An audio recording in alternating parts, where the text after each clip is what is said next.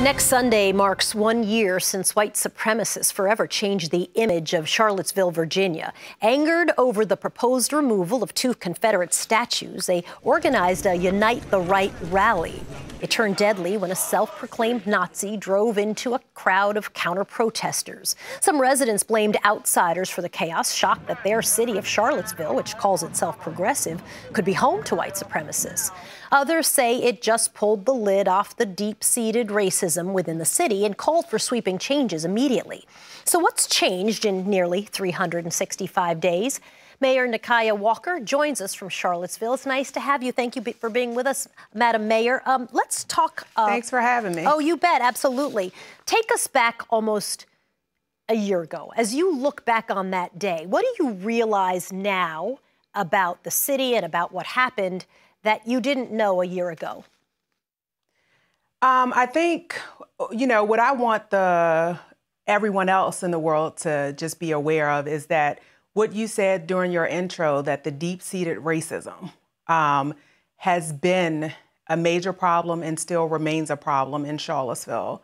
The notion that we were talking about outsiders invading and not talking about, 2 UVA alum who called people into our town to wreak havoc. And we're joined by some people who lived here. That's the message that I hope people are well aware of almost a year later. There are many people who said that, right? That it was outsiders, that the problem was not internal. Why do you think, I think I know the answer to this. Oh, yeah, just the distance. Right, to say it's not us, it's another problem. Even calling them Nazis, we take away from, what has happened historically in America. The behavior perpetuated by white supremacy. So you say Nazis, people immediately think, oh, outside of the U.S. And then you get to Charlottesville and you distance yourself even, further by saying outsiders. In the days after the protest, I remember that you spoke before the city council about the government's reaction, and you said this: why did you think that you could walk in here and do business as usual after this happened? What exactly did you mean by that to the very government officials that you were addressing?